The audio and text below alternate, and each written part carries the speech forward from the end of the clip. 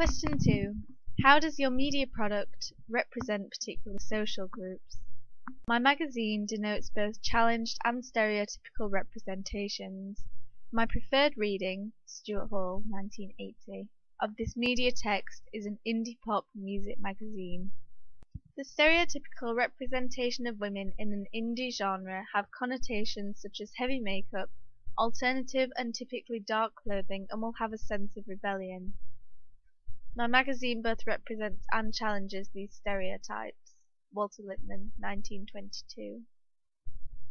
And the representation and preferred reading is of the indie subculture.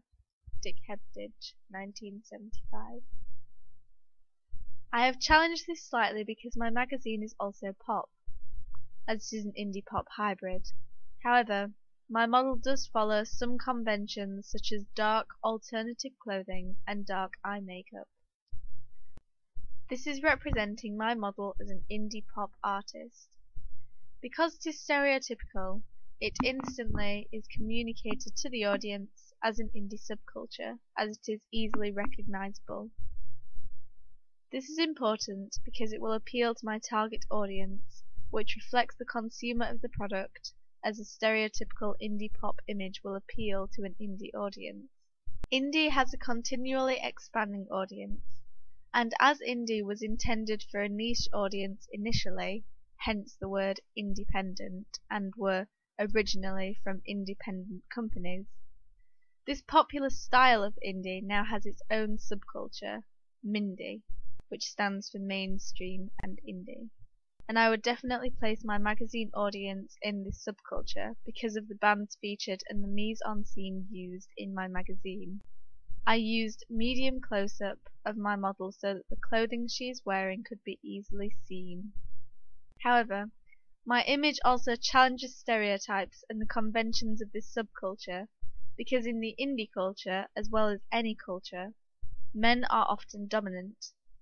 Using a woman model, however, contributes to the perception of an ideal self, ideal partner. Carl Rogers, 1980. An ideal self to my female audience and an ideal partner for a male audience, although I am not targeting a male audience. Because my female model Vicky is shown as superior and powerful and also dominant, she will appeal to this audience. This is why she is an ideal self. Although my character Vicky, as well as any indie artist, is not necessarily a good role model for my audience to look up to, it is very common and stereotypical of an indie social group to aspire to be these rebellious and often troubled or depressed artists. As my magazine is also pop, I have kept this stereotypical, rebellious or depressed culture of indies to a minimum. But if I were to focus solely on indie, I would have emphasized this much more in my character of Vicky and in my article.